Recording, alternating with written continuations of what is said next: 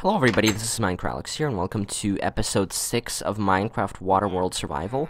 And in today's episode, we're going to carry back all of the loot that we currently got from this blacksmith chest right here back into our base. Now, I remember saying that I might build my cobblestone, I might build my mob grinder off camera. However, I have thought it through, and I'll probably just make this episode by what I'll do in this episode is I'll just carry back all this stuff back to my base, and then only later after that I'm going to be making our mob grinder. So let's see, let me just I'm thinking, what should I throw out? The reason is because I don't have enough space for all of this stuff.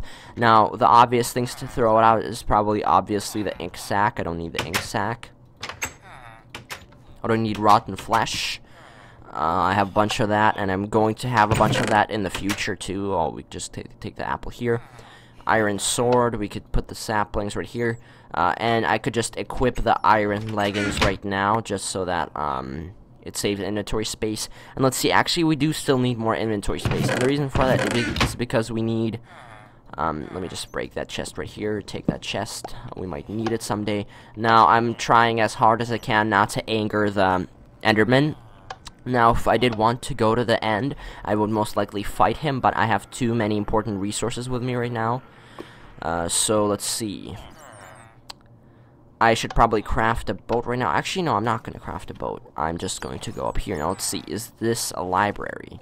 I'm pretty sure this might be a library. I don't know.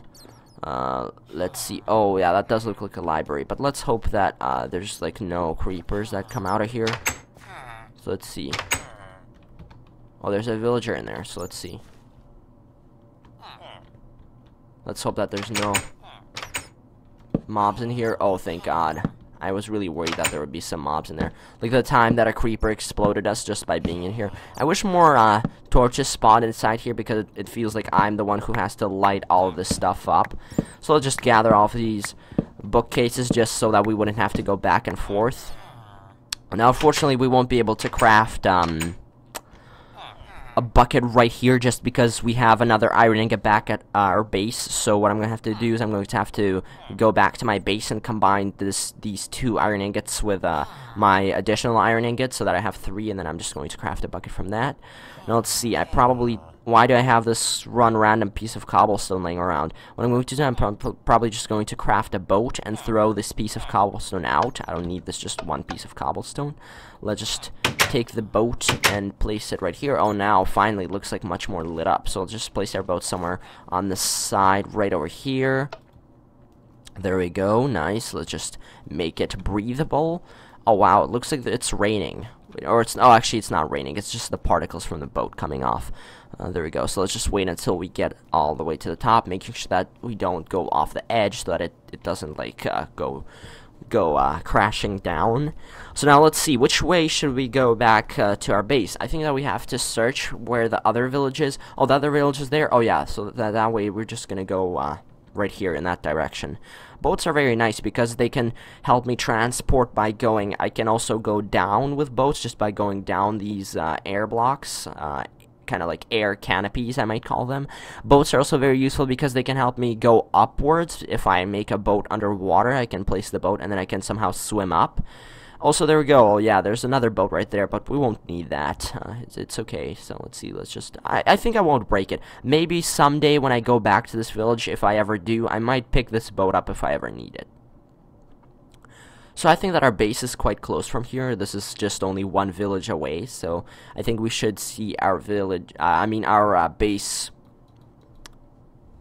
coming up on the horizon somewhere where those stars are out there. Now, let's see, is it midnight or is it... Oh, it's almost daytime, so wait, where do we just... Oh, yeah, we just went a bit off course, which is not good. Let's just pop out our F3 menu to make sure that doesn't happen again. So let's see, we're changing our Z but not our X. Yep, there we go. I think our base is something about a 912X or somewhere around that, and somewhere around negative 1,200 something 15 or something like that. Oh, I forgot to mention, our base is at something negative 12x. There we go, because if it was at 912x, we'd have to go much farther than we are currently going right now. So let's see, we should see our base popping up any minute now. So let's see, let's just keep on track, staying on X912. Let's see, now we're getting closer to Z negative 1200. I think we only need to go a few hundred blocks more. 100 blocks seems like a lot, but since we're swimming in a boat, since we're, sailing in a boat, it's much faster than it usually would be if, say, we're running, for example. Like I said before many times, it's a great perk of playing in this water world is that we're able to transport from village to village much more efficiently. But another downside of playing in a water world is it's going to be much harder to get villagers. And I've been thinking about it. How can we... Oh, there we go. Is that our base over there? No. Oh, no, that's the village. So our base is over here, yeah. So let's see, I think we went a bit off course. So this is the base, this is the village right there that does not have a blacksmith. I wasn't there many times, so our spawn point somewhere right there. There's another village right there, and our base should be coming up quite soon over there. So like I was saying, it's a bit difficult to acquire villagers in this water world, and the reason for that is because obviously all of the villagers are at 90 blocks underneath the water, and that's not exactly something that's very easy to...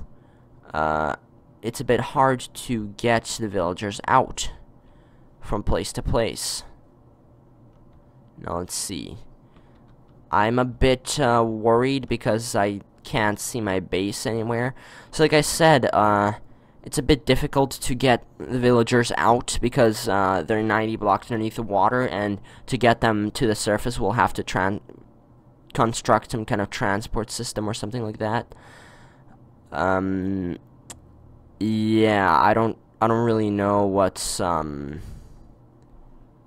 going on here. I really should have remembered my base coordinates better, and this is why you always should remember your base coordinates. So what I think I'm gonna do is I'm probably going to let's see. Is there any loot down there? Have we been in this village? I don't think we have ever been in this village before. So let me see. Yeah, looks like we have never been in this village before.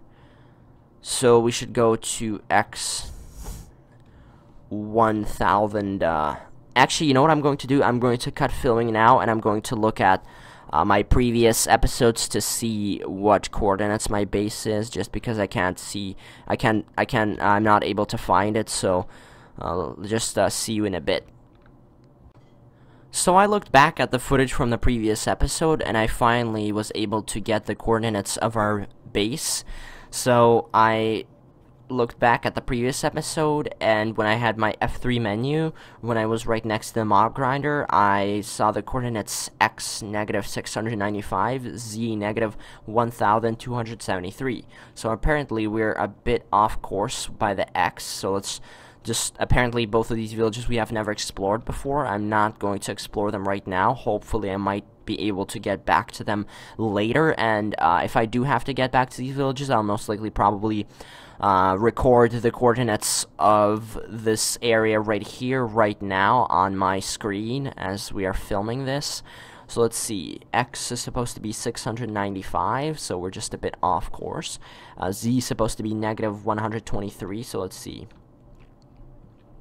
I think this even might be this might be the village that our base is right next to. So let's see, X negative 695. Oh yeah, there we go. Oh, I didn't know there's a village right there that we did not explore. Oh, we could just explore that a bit later. Yeah, I'll make sure to explore this area a bit later. There's a bunch of villages here, but right now, as of currently now, I'm going to be more focused on building up our base, including our mob grinder, and just building up our infrastructure and our different automatic farms that we have, just because I finally have access to a bucket, which means I can transport water, lava, and milk. And of course we won't ever have milk in this Let's Play, obviously, because there's no grass for cows to spawn or anything like that. But if we did have grass, then we could have probably had we could probably make a large green island just for animals to spawn on, but that's not going to happen because there's obviously no grass in this Let's Play, so in this world, I mean.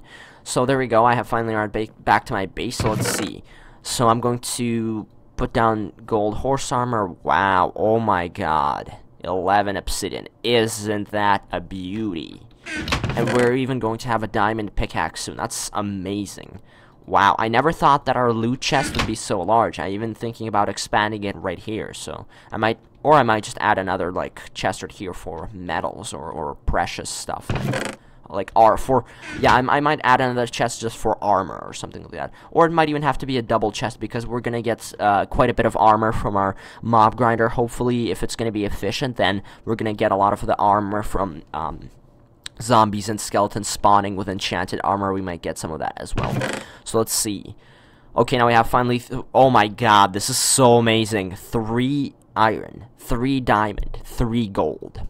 That is just really something, guys. That is just really something. Let's put these apples down. I'm so surprised they're so useless. Why would I even want them in a blacksmith chest?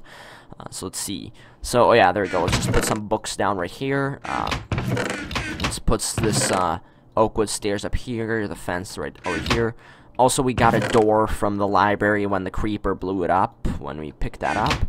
So let's just organize all of our stuff. Let's see, let's put our iron sword back right here. We could just put our oak saplings right here. We already found more oak saplings, but we don't need any more considering we already have enough. Let's see.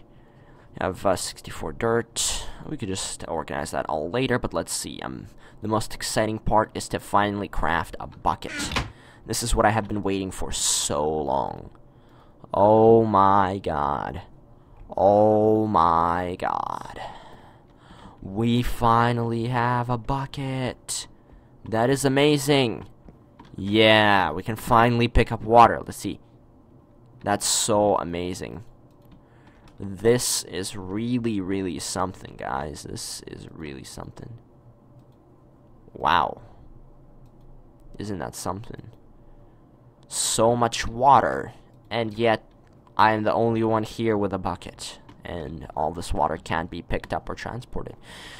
So, what I think I'm going to do now in the remaining part of this episode is I might possibly make a time-lapse of me building a mob grinder. I think I might make a time-lapse, possibly. I might possibly not make a time-lapse. Actually, now that I think about it, making a time-lapse for building the mob grinder would be a wonderful idea. And now that I have a ton of wood, I probably might make a 3 or a 4-story mob grinder so that it would be super, super efficient, considering that I have so much cobblestone.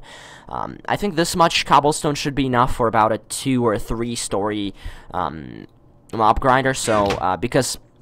for just a standard mob grinder, like I built those in Skyblock, the one that I have a tutorial on, it's called Minecraft Skyblock Mob Grinder Tutorial or something like that for 1.8 and 1.9. That's how the video is called. It's actually, in fact, it's one of my most viewed Minecraft videos ever. But aside from that, to create such a standard mob grinder requires about this much cobblestone, so a whole row of cobblestone, and I think I still have some left over, and considering that I have almost more than a row and a half, I should be able to build, the least one that I should be able to build is a 3-story grinder, or a 2-story grinder. I think I might build a 3-story grinder. As you know, to build a 3-story grinder, I also need a lot of wood, and the reason for that is because, let's just put all of that down here, just for the while. I need a lot of wood, considering that because I need trapdoors to trick all of the mobs into thinking that there's solid floor so that they would walk off the surface of the spawning platforms, and then they would be transported to the same water stream that pushes them into the one central drop chamber in which I'll get all the mobs spawning and dropping there. So hopefully we're gonna get all of that in motion. So yeah, I think I'm just gonna make a time lapse right now. So yeah, see you guys in a bit.